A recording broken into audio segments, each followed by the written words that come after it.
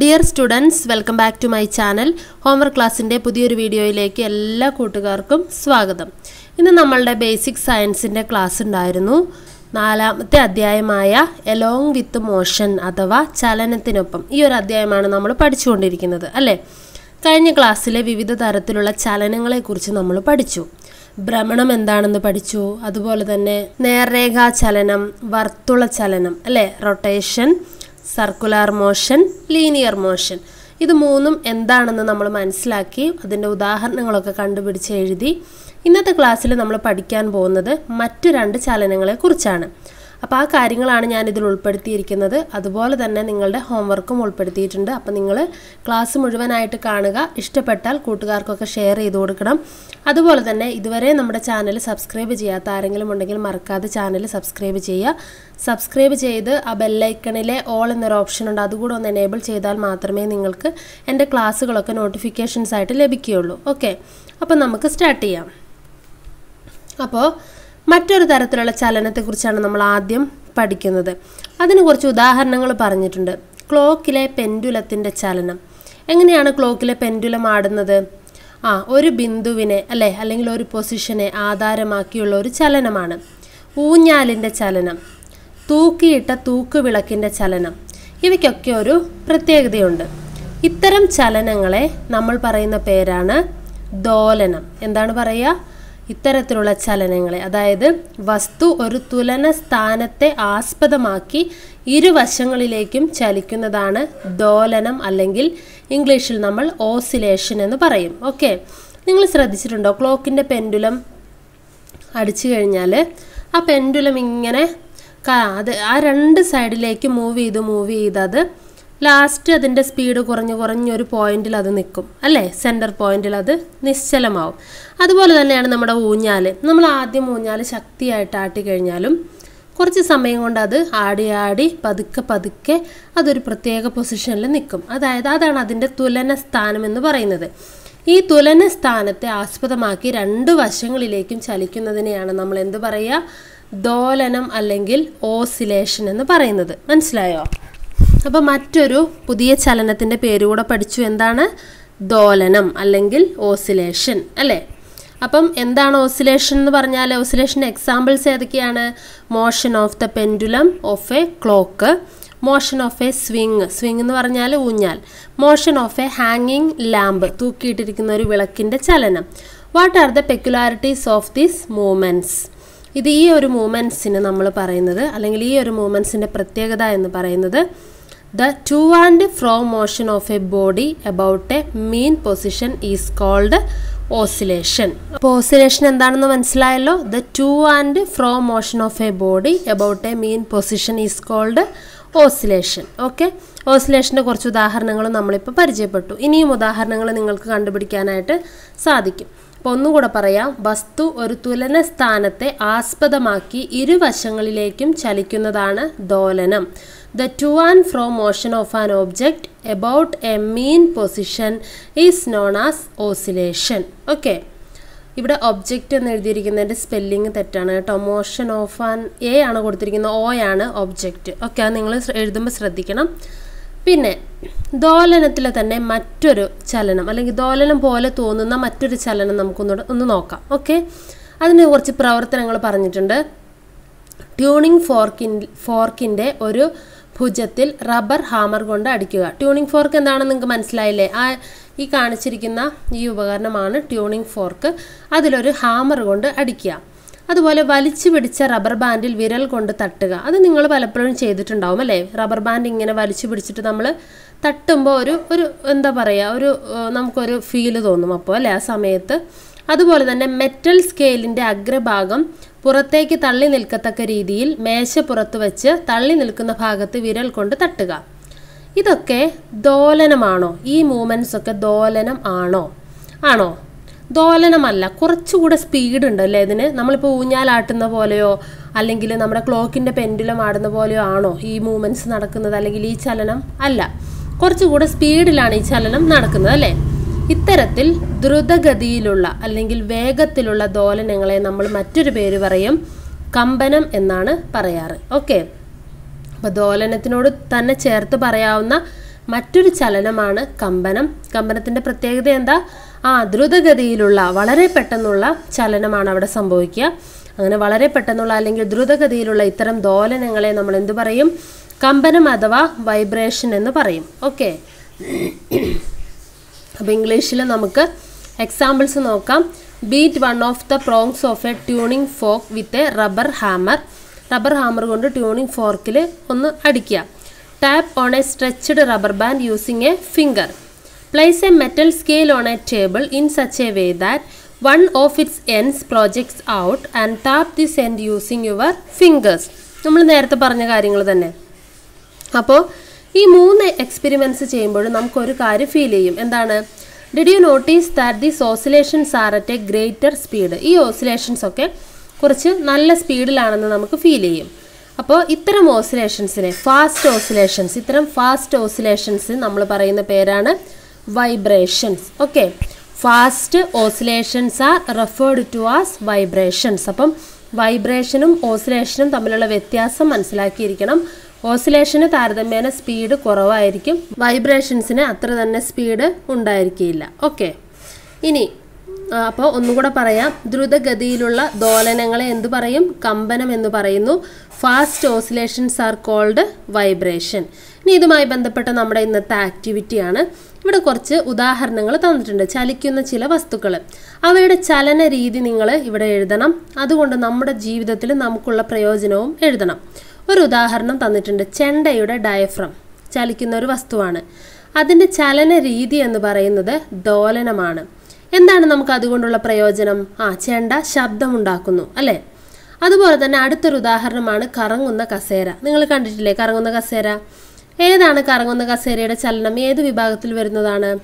ഭ്രമണമാണ് അല്ലേ? സ്വയം കറങ്ങുകയാണത്, ഭ്രമണമാണ്. ഇങ്ങനെ കറങ്ങുന്നത് കൊണ്ട് നമുക്ക് എന്താ പ്രയോജനം? എല്ലാ ദിശയിലും ചലിക്കാനായിട്ട് സാധിക്കും അല്ലേ? ഏത് ദിശയിലേക്ക് വേണമെങ്കിലും നമുക്ക് ആ കസേര ഉപയോഗിച്ച് ചലിക്കാം. അടുത്തത് ക്ലോക്കിലെ സൂചിയുടെ അഗ്രഭാഗം. ക്ലോക്കിലെ സൂചിയുടെ ചലനമല്ല, സൂചിയുടെ അഗ്രഭാഗത്തിൻ്റെ ചലനമാണ് പറയുന്നത്. അഗ്രഭാഗത്തിൻ്റെ ചലനം വർത്തുള ചലനമാണ്, അതായത് വൃത്താകൃതിയിലുള്ള ചലനം.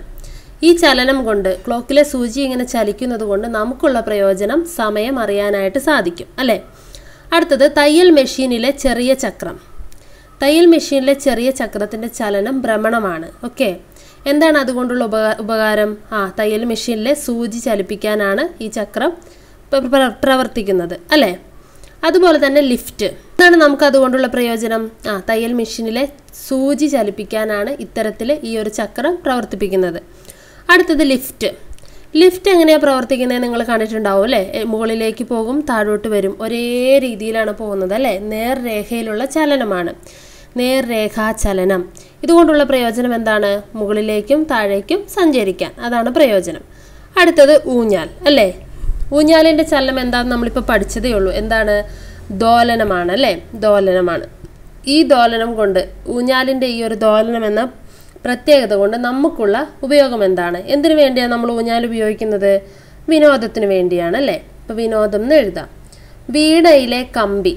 വീണയിലെ കമ്പിക്ക് ഉണ്ടാകുന്നത് കമ്പനമാണ്. ഓക്കെ, കമ്പനം അതായത് വേഗത്തിലുള്ള ദോലനം അല്ലേ? ഇതുകൊണ്ട് നമുക്കുള്ള പ്രയോജനം ശബ്ദമുണ്ടാക്കുന്നു അല്ലേ? അടുത്തത് പൊടിമില്ലിലെ ചക്രങ്ങൾ. പൊടിമില്ലിലെ ചക്രങ്ങൾക്ക് ഭ്രമണമാണ് ചലനം. ഇവ എന്തിനാണ് ഉപയോഗിക്കുന്നത്? പൊടിമില്ലിലെ ചക്രങ്ങൾ അവ ഉപയോഗിച്ചാണ് നമുക്ക് ഉൽപ്പന്നങ്ങൾ അല്ലെങ്കിൽ സാധനങ്ങൾ പൊടിക്കാനായിട്ട് ഉപയോഗിക്കുന്നത് അല്ലേ? അപ്പോൾ അത് കൊടുക്കുക, അത് എഴുതുക. ഓക്കെ, ഇനി ഇംഗ്ലീഷിൽ ദ മെംബ്രെയിൻ ഓഫ് എ ചെണ്ട, അതിൻ്റെ ടൈപ്പ് ഓഫ് മോഷൻ പറഞ്ഞിരിക്കുന്നത് ഓസിലേഷനും യൂസ് പറഞ്ഞിരിക്കുന്നത് പ്രൊഡ്യൂസസ് സൗണ്ട് എന്നാണ്. എ റൊട്ടേറ്റിംഗ് ചെയർ, കറങ്ങുന്ന ഒരു ചെയർ, അതിൽ ടൈപ്പ് ഓഫ് മോഷൻ എന്തായിരിക്കും? റൊട്ടേഷനാണ് അല്ലേ? എന്തിനാണ് അതിൻ്റെ യൂസ് എന്താണ്? It helps to turn in all directions. അടുത്തത് the tip of A clocks hand, ക്ലോക്കിൻ്റെ ഹാൻഡിൻ്റെ ടിപ്പിൻ്റെ movement. It is A circular motion. എന്തിനാണ് അത് അങ്ങനെ കറങ്ങുന്നത്? ടു നോ ദ ടൈം, അല്ലെങ്കിൽ നമ്മുടെ യൂസ് എന്ന് പറയുന്നത് സമയം അറിയാൻ. അടുത്തത് the smaller wheel of A സ്യൂവിങ് machine, നമ്മുടെ തയ്യൽ മെഷീൻ്റെ ചെറിയ ചക്രം. റൊട്ടേഷനാണ്. To help to move the needle move ചെയ്യാൻ വേണ്ടിയിട്ട്.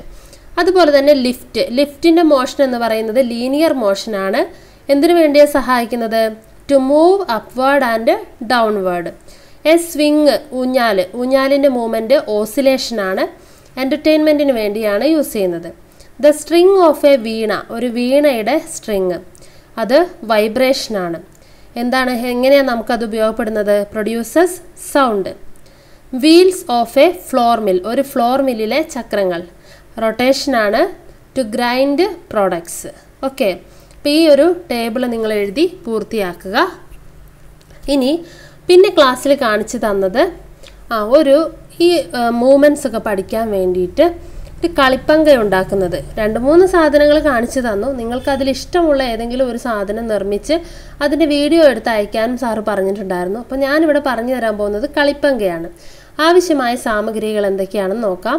ചെറിയൊരു പ്ലാസ്റ്റിക് ബോട്ടിൽ വേണം, ഈർക്കിൽ വേണം, പിന്നെ നൂല് വേണം, കാർഡ്ബോർഡ് വേണം, കാർഡ്ബോർഡിൻ്റെ കഷ്ണം, മുത്ത്, പശ. ഇത്രയും സാധനങ്ങളാണ് നമുക്കിത് ചെയ്യാനായിട്ട് വേണ്ടത്. ഇതൊക്കെ തന്നെ നിങ്ങളുടെ വീടുകളിലുള്ള സാധനങ്ങൾ തന്നെയായിരിക്കും അല്ലേ? ഇനി എങ്ങനെയാണ് ഇത് ചെയ്യുന്നതെന്ന് നോക്കാം. ബോട്ടിലിൻ്റെ അടപ്പിലും അടിഭാഗത്തും പാർശ്വഭാഗത്തും ഓരോ സുഷിരമുണ്ടാക്കുക. അതായത് 3 സുഷിരങ്ങളാണ് വേണ്ടത് നമുക്ക്. ഓക്കെ, കാർഡ്ബോർഡിൽ നിന്നും ഒരു പങ്കയുടെ ദളങ്ങൾ വെട്ടിയെടുക്കുക. അതായത് നീണ്ട ചതുരത്തിലുള്ള 2 കഷ്ണങ്ങൾ വെട്ടിയെടുത്താൽ മതി. ഈർക്കിലിൻ്റെ മുകളറ്റത്ത് മുത്ത് കോർത്തു വെച്ച് പങ്കയുടെ ദളങ്ങൾ മുത്തിനു മുകളിൽ പശയിട്ട് ഉറപ്പിക്കുക. ഈർക്കിലിൻ്റെ മധ്യഭാഗത്ത് നൂൽ കെട്ടുക. അപ്പോൾ ഈർക്കിലിൻ്റെ മുകളിൽ നിന്ന് നിങ്ങൾ മുത്ത് കോർക്കണം. എന്നിട്ട് അതിൻ്റെ മുകളിൽ ഈ ദളങ്ങൾ, പങ്ക നമ്മൾ ഉണ്ടാക്കിയില്ലേ, അതിൻ്റെ ദളങ്ങൾ വെച്ചിട്ട് ഒട്ടിക്കുക. ഓക്കെ, എന്നിട്ടൊരു നൂല് കെട്ടണം. സ്വതന്ത്രമായി തിരിയത്തക്ക വിധം ബോട്ടിലിൻ്റെ അടപ്പിലും താഴെയുമുള്ള സുഷിരങ്ങളിലൂടെ ഈർക്കിൽ കടത്തിവെക്കുക. നൂലിൻ്റെ സ്വതന്ത്ര അഗ്രം ബോട്ടിലിൻ്റെ പാർശ്വഭാഗത്തെ സുഷിരത്തിലൂടെ പുറത്തെടുക്കുക. നൂലിൻ്റെ അറ്റത്ത് ഒരു ഈർക്കിൽ കഷ്ണം കെട്ടിവെക്കുക.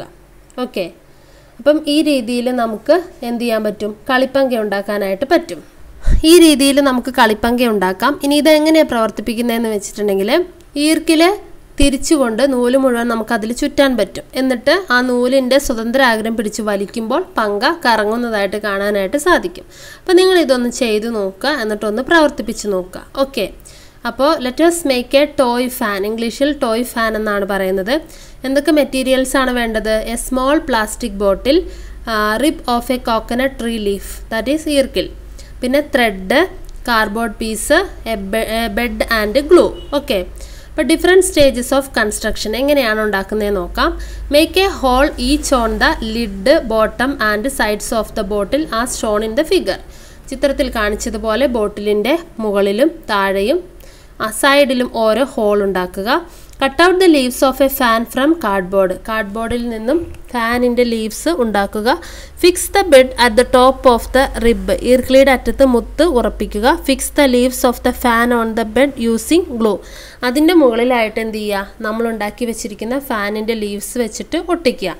Tie the thread at the middle of the rib. എന്നിട്ട് ഈ ഈർക്കിളിയുടെ മധ്യഭാഗത്തായിട്ട് നൂല് കെട്ടുക. Okay, pass the rib through the top and bottom holes in the plastic bottle such that the rib moves freely. എന്നിട്ട് എന്ത് ചെയ്യണം? അതായത് നമ്മുടെ ഈർക്കിളി ഈ പ്ലാസ്റ്റിക് ബോട്ടിലിൻ്റെ ഉള്ളിലൂടെ കടത്തി കഴിഞ്ഞിട്ട് അപ്പോൾ ഈ ഈർക്കിളി ഫ്രീ ആയിട്ട് മൂവ് ചെയ്യാനായിട്ട് പറ്റണം. Pull out the free end of the thread. എന്നിട്ട് നമ്മുടെ നൂലിൻ്റെ മറ്റേ അറ്റം പുറത്തേക്ക് എടുക്കുക. അതിൻ്റെ അറ്റത്തൊരു ഈർക്കിലും കൂടെ കെട്ടുക. പിന്നെ ഞാൻ പറഞ്ഞല്ലോ, ഈ ഈർക്കിൽ തിരിച്ചുകൊണ്ട് മുഴുവൻ നൂലും അതിൽ ചുറ്റിയെടുക്കാം. അതിനുശേഷം നമ്മൾ വലിക്കുമ്പോൾ പങ്ക കറങ്ങുന്നതായിട്ട് കാണാനായിട്ട് സാധിക്കും. ഓക്കെ, അപ്പോൾ ഒന്നുകിൽ നിങ്ങൾ ഇത് എഴുതുക, എന്നിട്ട് ഇത് ചെയ്യുക. അല്ലെങ്കിൽ ക്ലാസ്സിൽ സാറ് വീണ്ടും വേറെയും കാണിച്ചു തന്നിട്ടുണ്ടായിരുന്നു.